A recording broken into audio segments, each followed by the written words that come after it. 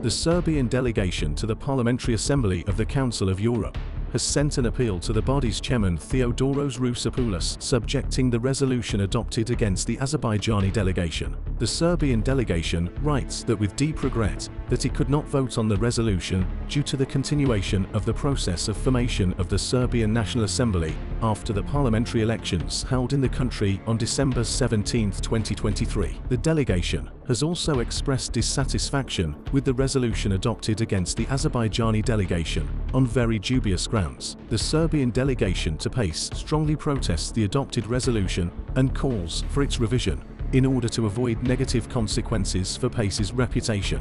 The statement reads,